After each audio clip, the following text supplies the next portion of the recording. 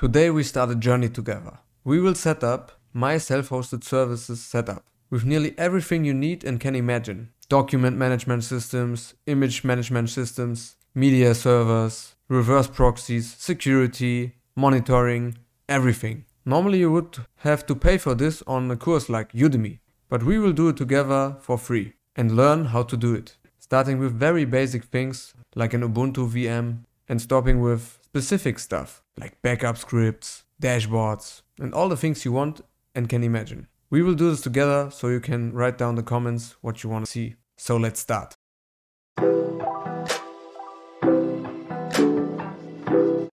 So we start here in unRAID, where we are on the VM tab, and can just simply say, we also already see here YouTube DE as a virtual machine, and can just say add VM and click on this button. We can use very many different distributions, like many Windows ones, prepackaged ones, or also Linux ones.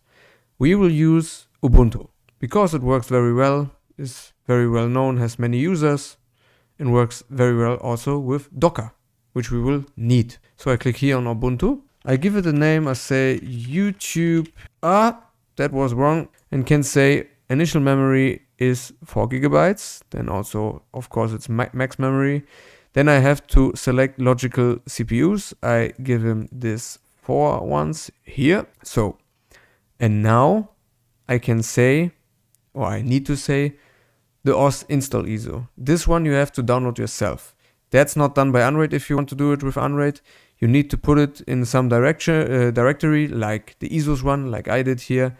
And you can download this from the Ubuntu page without any problems and just put it on your server, because that's something that cannot be done by unRAID. Now we have to set up our primary disk or whatever you want to call it, and I would say 30 GB are for our case right now enough. You can also choose more if you want to, and you don't have to change anything about this, just give it some size and you are fine. We could also add some shares, like if you want from your root system of unRAID, where you have some folders, some data, you could mount them to the VM, but for now we don't want to do this. Then we can just see, okay, the VM console keyboard is now English United States, which makes no sense for me because I'm in Germany and I have this German keyboard, and so I have to select the one. And that's basically all. We can just say create and start the VM after creation and press on this button, and we see a new window appearing and can already see, we see try or install Ubuntu server.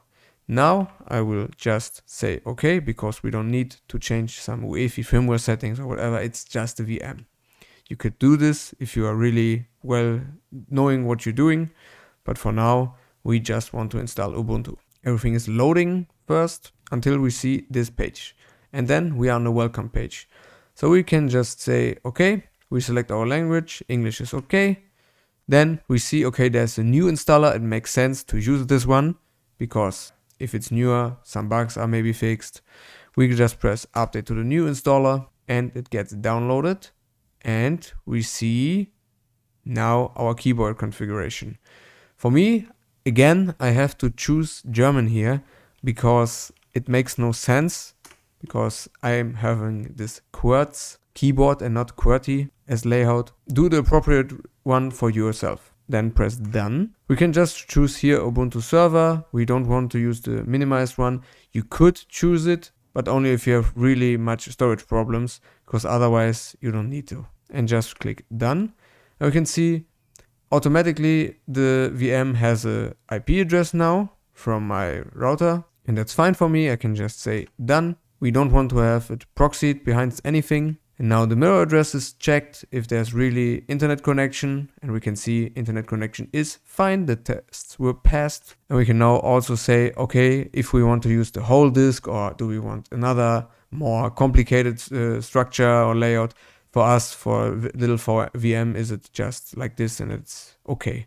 You can also see how it is split and how much of the space we use for this one is really usable, because Ubuntu also needs space, and we can just say done. Then we get a warning that everything is formatted right now, but it's a VM, we have nothing anyways, so just press continue. So we have to give it a name now. The first is your name, for me it's Sascha, and we have server name, I can just say YouTube EN because that would be the name. Then I have to choose a username and also your secure password that you could also later replace with SSH. You can say done. I don't have Ubuntu Pro. If you have, there you go. But normally you don't need to. So just press continue. You can also say install OpenSSH server, which makes sense. And yeah, that you can really install and say done. Then you have also the possibility to choose already some things like Nextcloud or whatever, but we will do it the old-fashioned way, install it ourselves, not really on bare metal, and also not Docker. We will all do it ourselves, and we can just press tab and say done, and now everything it will be installed. That needs a while. We will take a coffee. So it's spinning now, and we can see install complete. We could say, okay, we want to view the full log, or we could cancel it. The funny thing, the install is not really complete because it said complete, but it was still running. Now you can see reboot now, and we can just press enter and the VM is rebooted. Then we have this error here, the CD-ROM remove needs to be removed. Don't know why it happens, just press enter and there you go. And now we can see the login page. We have to log in with our newly created username right now, which is this one, and also a very secure password. And we are in. Very nice. You did the first step. But it looks a bit trashy in this kind of browser thing here right now of unRAID in the VNC view. It would be way nicer if we have it in the terminal of our device. So let's do this. We open up the terminal and can just say SSH and then our username, and the name of our server. Normally your router should resolve it, and can press enter and we see, okay, it's recognized and it's unknown because it's not new. We can just say for the fingerprint yes, and we now need also the password, and I type it in and you are in. Very easy, very nice. So what's the first thing to do after installing Ubuntu? Of course, installing updates. As you can see, there are 61 updates already available. We do sudo apt-get update first. Now we need the password again for sudo. So the package list was read, and we can also now change it to upgrade because we want to upgrade them.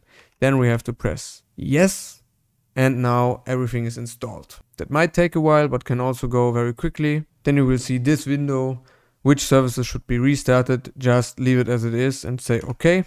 Then everything will be restarted that is needed, and we have an updated system right now. One of the first things we want to handle is that annoying password entering when using sudo. Also, if you only need to do it once per session, but we don't want this. To solve this, we can say sudo nano and then etc sudo.d and our username and press enter. We can see, okay, we're on the nano editor. We can see below it's saying new file, and we have to create a file line, just your username, then say all equal all and say no pass what, not completely, all. Then you can just press Ctrl X and say, yeah, we want to modify and save, and just press enter, and we have done it.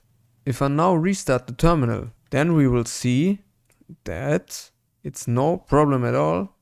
We say again, you know what's following, okay, and now you don't need to type in the password. As you can see, it's just working. Another important thing might be setting the time zone to have correct logs, because this time here is not my current time. So we can just say sudo dpk j whatever dpk reconfigure tc data or data and press enter. And then we can select where we are. For me, it's Europe, Berlin. And you can see our local time is now 21 and the universal time is 20. We could do many things right now. We could, for example, install unintended upgrades to automatically update our packages, but we can also use, which we will do later, something like Ansible for it, where we can use it for multiple machines as well, running scripts on multiple machines. Or we could also maximize our journal log. But for now it's just enough. These are very basic things that you should really do to have an easier life. So the next thing, what do we need? Docker, because we want to run everything in Docker. That's really important. For that, we go to the Docker page. You can see docs docker engine install Ubuntu. We use Ubuntu. There's an installation guide for everything. You can see the requirements. We are using, I guess, 22.04, so it's no problem. If you have old versions, but we are starting from scratch, you need to uninstall them. When we can see the installation methods here, and we can see, okay, so set up Docker apt repository, and we can just copy this and say, okay, we paste it and press enter. That's very quickly done. Okay, we go back and say install Docker packages, because right now only, as it says, the repository was added, and now we really install the packages. We can also say a specific version, but it makes more sense to just use the latest one.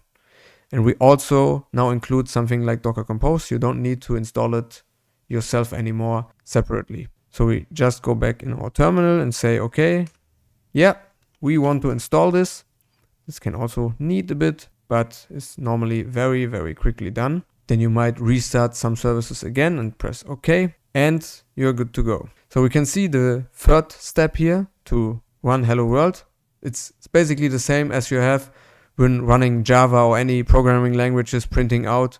It has the same effect. We can do this, sudo docker run hello world, and just press it, and we can already see unable to find, and there's the message, hello from Docker, everything worked. That's very cool and very easy. We can also check now Docker version, for example, that everything works, and can then see, okay, there are informations about this, but we can see permission denied while trying to connect to the Docker daemon socket. There's a little problem, because our user does not belong to the Docker group right now. If we would use sudo docker version, it would work. It works fine. But same problem as before, we don't want this. We also want to be able to do it with our user without sudo. For that, we need to do two steps. We need to do first sudo group add docker if it's not already existing, because now it is already existing with the current installation. But we would also need then to add this to this group, our user. That's sudo usermod, docker, and then the $ and user. $user is an environment variable that is already available while creating the Ubuntu user, so you don't need to type in your specific user, it is taken anyway. So we can just press it, and that's basically it. We now need to restart the terminal again. So here we are again, and if we now use Docker version, it's important that you really restart, otherwise it won't take an effect. It works like a charm, and that's perfect. We can now start to do everything we want. Install Portainer, a reverse proxy, or whatever you want to see. Let me also know in the comments if you have something specific. Also security things. Our journey starts now. See you in the next video.